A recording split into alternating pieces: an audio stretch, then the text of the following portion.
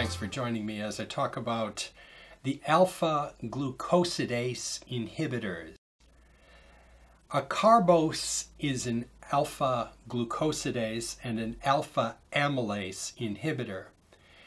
And in order to understand Acarbose, we're going to have to understand what is alpha-glucosidase and alpha-amylase. Obviously, they're enzymes because of the fact that it has the ACE affix. But in order to understand the rest of it, we're going to have to go back to our physiology. So back in the physiology, remember with the carbohydrates that we weren't able to take a big polysaccharide or even a disaccharide and absorb it.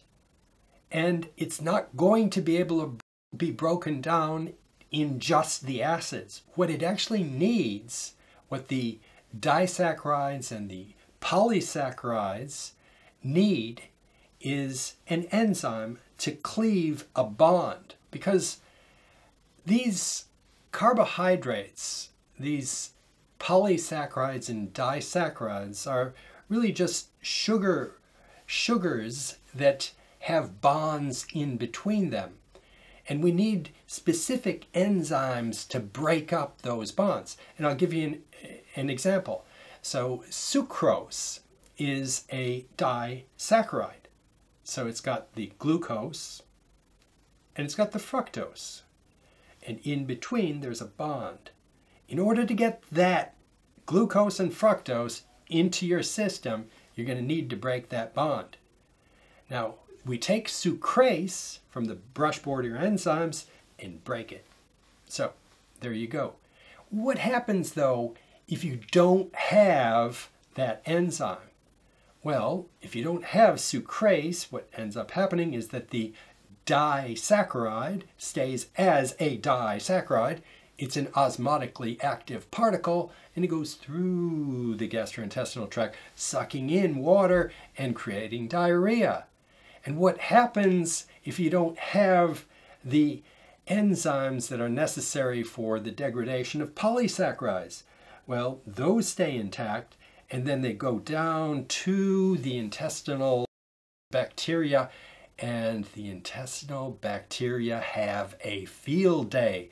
They're munching down on carbohydrates, and what you end up with is a lot of gas, a lot of flatulence, a lot of bloating, and diarrhea. So those are the adverse effects of Acarbose. Another problem with Acarbose comes from the fact that a lot of the people on Acarbose also are on a hypoglycemic drug, for instance, insulin.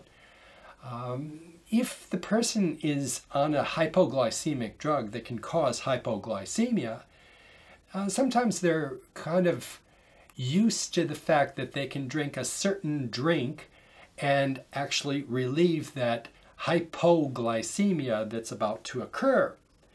But with Acarbose, it's important to instruct the patient that that drink that they're taking needs to contain glucose now, because the Acarbose is going to prevent the degradation of the bond between things like sucrose, and therefore it is very possible that their hypoglycemia would not resolve with the same treatment that they had taken previously. Another problem with Acarbose is that there have been reports of hepatitis being caused by Acarbose, and therefore the liver enzymes should be taken.